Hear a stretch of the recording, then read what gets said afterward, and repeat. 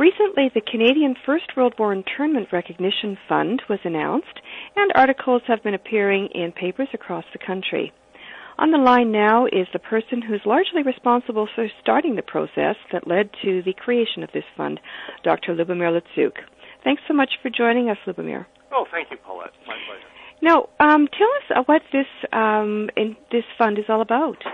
Well, it's the culmination, frankly, of more than a quarter century of work on the part of a small band of sisters and brothers across the country, mainly people who were involved with the Ukrainian Canadian Civil Liberties Association, but others as well in the Ukrainian Canadian Congress and just freelancers, if you were, who lobbied the government of Canada successfully, finally, to recognize that during Canada's first national internment operations in 1914 to 1920, thousands of Ukrainians and other Europeans were unjustly interned, forced to do heavy labor for the profit of their jailers, sent into confinement in remote centers, distant from their home communities and so on. I'm sure your listeners are generally familiar with what happened, but just let me recap. Literally thousands of Ukrainians and other Europeans were branded enemy aliens at the outbreak of the First World War, not because of any wrongdoing on their part, but only because of who they were and where they had come from. And that was, in the main, from Pawlina, Galicia, and Pawlina, territories then under the control of the Austro-Hungarian Empire. So these people came to Canada, lured here with promises of freedom and free land, bearing Austro-Hungarian passports. That was the problem. When the war broke out, British Empire found itself at war with Germany, the German Empire, the Ottoman Turkish Empire, the Austro-Hungarian Empire, and here you have literally tens of thousands, indeed hundreds of thousands of people who come from the Austro-Hungarian Empire. Now, in the context of the wartime hysteria and xenophobia, there was a call for the internment of these so-called aliens. The War Measures Act that would be later used against Japanese, Canadians, and even the Quebecois in 1970 was passed, and the internment operations began. They lasted until June of 1920, so actually several years after the war's end. And in that context, people were scooped up, put into these internment camps in places like Nanaimo and Banff and Jasper and Edgewood and Fort Henry here in Kingston, Spirit Lake in Quebec, Amherst, Nova Scotia, right across the country, and lost what little wealth they had. Some of it was returned during the course of their confinement or when they were released, but some was held back by the government of Canada.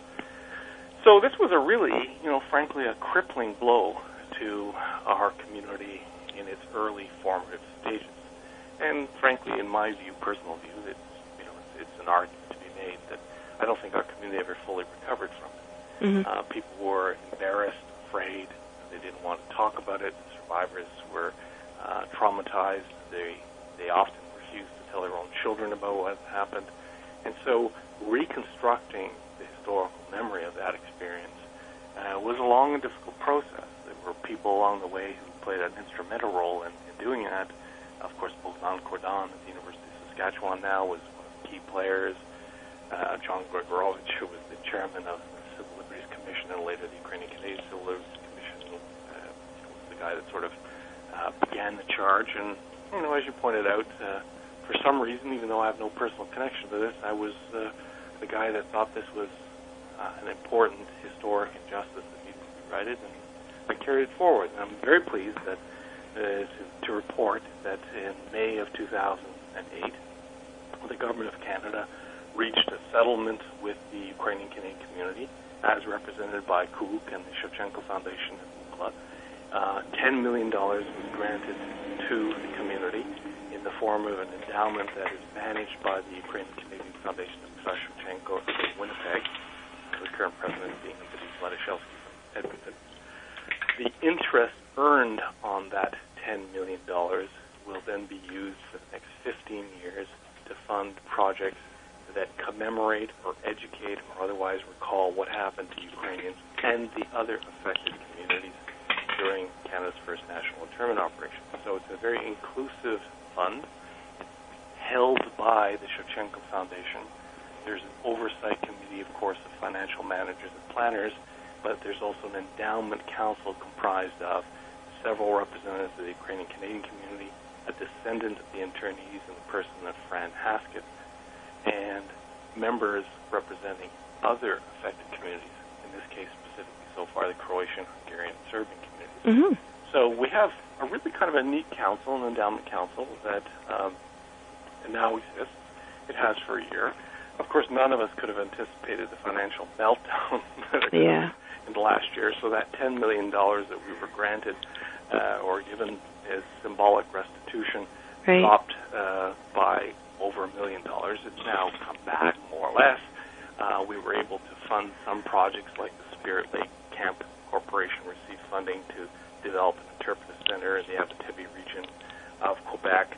We helped fund Jojo's Secret, a film by the Toronto filmmaker James Montluk. We have now just finished launching the new Canadian First World War Internment Recognition Fund website. I invite your listeners to go to www.internmentcanada.ca. Great. And they can find the application forms there. They can find our first annual report there, and some information already as reported in the press about what we've begun to do. But really, officially, in a way, we launched just this past weekend, September the 12th, and we've sent out thousands of postcards and thousands of postcards across the country with the assistance of members of Parliament like Boris Rosnowski, James Bazan, and of course Senator Demchuk. We've been sending out these cards and posters to libraries and universities so that people will see how they can apply for a grant.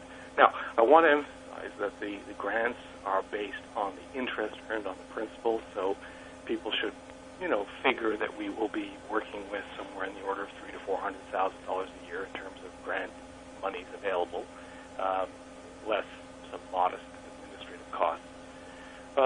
The grants are inclusive, so any Canadian organization or individual can apply. You don't have to be Ukrainian. You can be, Scottish Jamaican for all we care, as long as you are doing a project that relates specifically to the internment operations. So this is not a fund that will fund building projects or the reconstruction of halls or dance groups that promote Ukrainian culture or Croatian culture, for that matter, or Serbian poetry reading or anything like that. It is a fund that is specifically dedicated to the commemoration of that particular experience and its impact on the affected community. So people have to understand that, first of all, and it's based on the principal, the interest earned on the principal, so it's not 10 million people, as some people said, oh, well, we need 3 million here or we need 1 million there.